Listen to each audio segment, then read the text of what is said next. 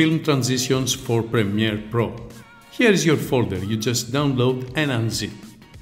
And here is the mocked folder.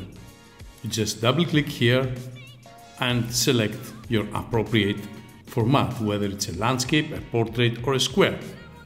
Then drag and drop your mocked file here in the Essential Graphics menu. Then place your media inside your timeline, just like this. You need a footage to start and a footage to finish, just like this. Let's zoom in. The transition duration is 2 seconds. All you need to do is cut the last second and the first second of the second video. Select Ctrl or Command X to cut that last part of your first footage and go to placeholder number 1. Select your footage, place it here, just drag and drop it, and double click.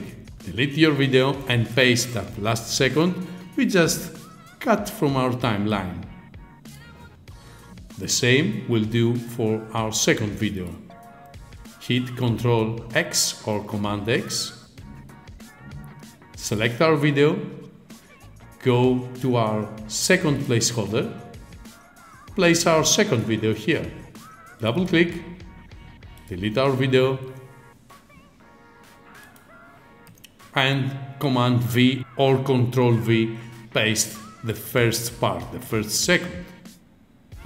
So now let's go to our timeline and just play.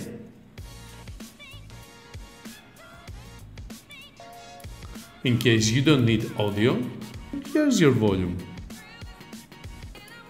All the transitions use the same procedure and have some settings. Selecting your transition here, you have some checkboxes for shake, defocus, flicker, hairline and scratches. There is also this button here where you can make hue and saturation effect. I hope you enjoy working with this really easy to use film transition. Thanks for watching.